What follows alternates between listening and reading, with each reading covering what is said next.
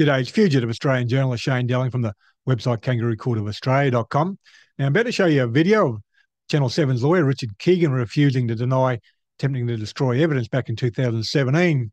Now, that's the same Richard Keegan who was named in the federal court last week by Taylor Allback in the Bruce Lemon defamation trial. Former Seven employee Taylor Allback says he spoke to Richard Keegan, and Richard Keegan wanted him to destroy evidence for the Bruce Lemon defamation trial.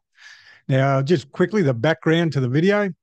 Back in 2016, 2017, Capilano Honey, which the major shareholder was Kerry Stokes at the time, was suing beekeeper Simon Mulvaney for defamation.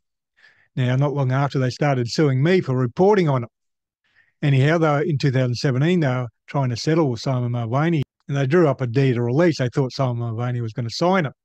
Now, they weren't trying to settle with me at that stage, but in the deed of release, they had clause 6, the Dowling clause, which I'll put up on screen now. And the title of that clause is Dowling Material and Destruction of Recording. There's a particular recording between Simon Mulvaney and the CEO of Capilano Honey, Ben McKee, which was vital for my defence. And they even put in the clause, the deed of release, the clause Dowling Material.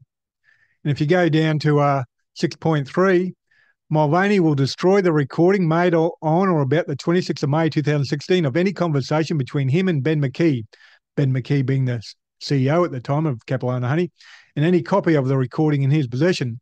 Well, that recording was key to my defence. They wanted him to destroy evidence on Mulvaney. Now, he didn't sign off on the deed of release because he knew he'd be committing a crime destroying evidence for my court proceedings. Now, I'll show you the video of Richard Keegan ducking and weaving, refusing to answer the questions. In the video is also now deceased barrister Sandy Dawson. Why did you put the Dowling clause in the Mulvaney deed of release there, Mr. Keegan? Yeah, you got the opportunity to say you were mouthing off before.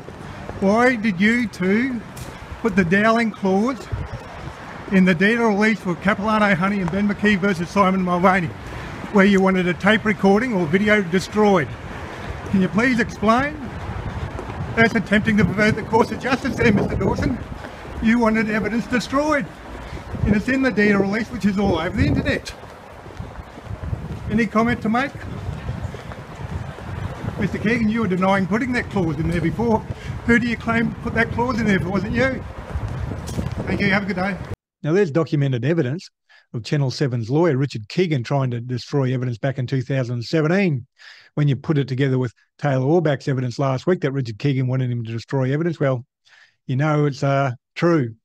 Now, I'll do a follow-up video later in the week. I'll do an interview with Simon Mulvaney, and we'll cut right down to the bone of the attempt to destroy evidence with the Capilano Honey.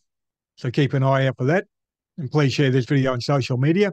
And Kangaroo Court of Australia's independent media. I publish a website and a YouTube channel, and I'm 100% crowdfunded from viewers like yourself. So please support my Patreon account. Currently have 408 patrons donating $2,284 a month. And I need to almost double that to become financially viable. You can donate any amount, $3, $5, $10, $15, $20, $30, $40, $50 a month, whatever suits your budget. It all helps out.